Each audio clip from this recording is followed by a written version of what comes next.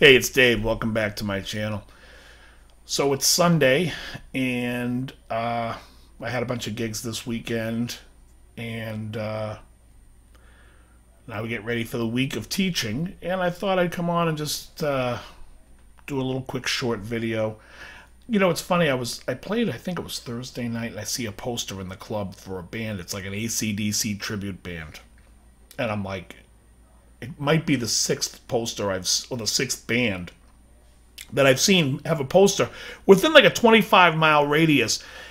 Someone feels the need that there needs to be 6 AC/DC tribute bands, which at the beginning, now that I think about it, I should have opened with an AC/DC song, but it's just it's crazy. I'm just wondering what are people thinking? Like, hey, we should do an AC/DC band because no one's. One person's doing it? Yeah. Oh, 4? 5? I mean, it's like, what the hell? I mean, I think it's hysterical, but I'm just like, hey, who's playing tonight? Any good bands? Yeah, there's an AC/DC tribute band over here. There's an AC/DC tribute band over there. They're much better. Oh, yeah. Yeah, they do more songs off of. I mean, it's just, I don't know. It's very funny to me. Anyway, so that was what was on my mind. I just thought there was like a hilarious amount of AC/DC tribute bands in the Massachusetts area.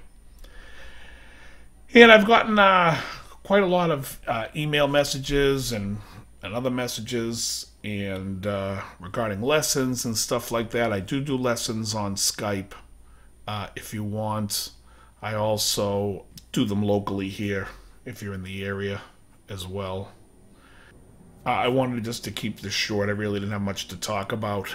But also, you can follow me on Instagram at Dave_Levine. It'll be right here. Or you can follow me on Twitter at The Big Angry. And, throw me a message if you'd like. If there's something you want to see, something you want to hear, if there's a lesson that you want me to do.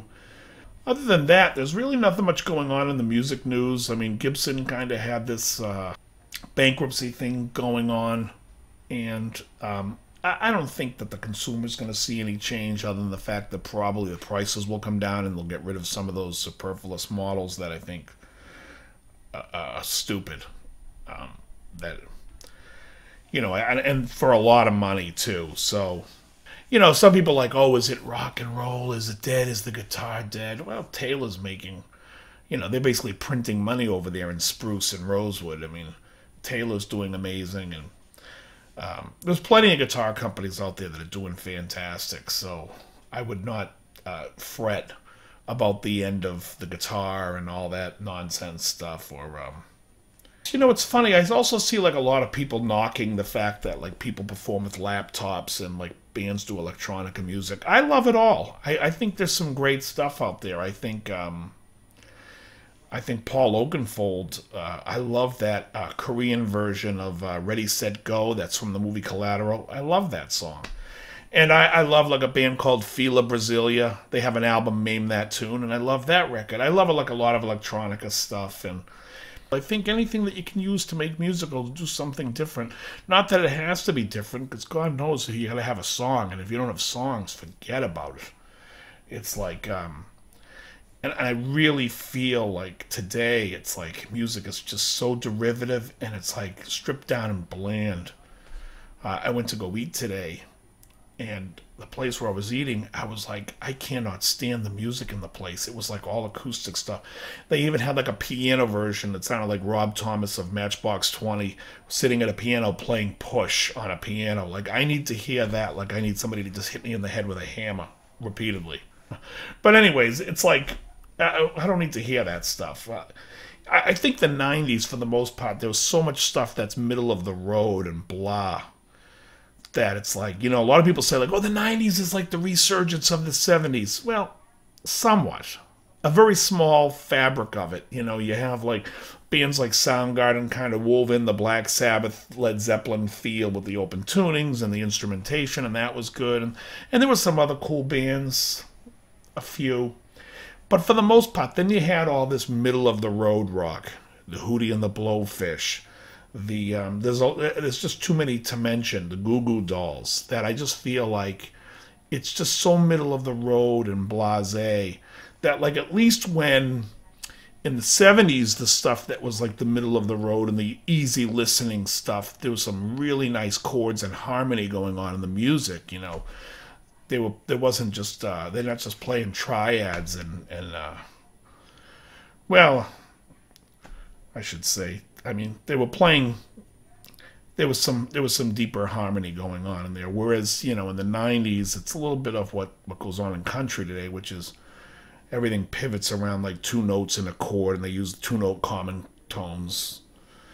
And if you have no idea what I'm talking about, I'll probably do a whole thing on the acoustic guitar, because when I teach, even when I teach beginners, I do not teach what I call campfire G. That regular G that you first learn. I just don't teach that chord. I show it to you like way later. I don't think it's important to play if you're going to finish a song, which, when you're beginning playing guitar, you never get to the end of the song, so it doesn't matter. But for the most part, that G and the B that are so close together and the bass on it, to me, sound ugly. And I just hate the sound of that chord. It just doesn't sound pretty. And when you listen to records, everyone's always playing like that G5. And then when they go to the C, they keep the 2 on the top, and then the bottom just changes to the root, to the C, which becomes a C add 9, but still it's like that. And then the E minor 7. So everything's always, that D and G are always on the top, and that was like the start in the 90s, and now it's the whole, country thing, the country, if you want to call it country, the country rock thing does it, but anyways, I didn't really want to go on long today. I just wanted to make a quick little video, throw up a new song. I just felt like playing a little bit. But once again, thank you so much for all the subs. And if you could, follow me on Instagram at Dave_Levine, and follow me on Twitter at The Big Angry. And as always, very good. That's kid stuff. Kid stuff? How about the tunes? You're right on target. You're right on the money.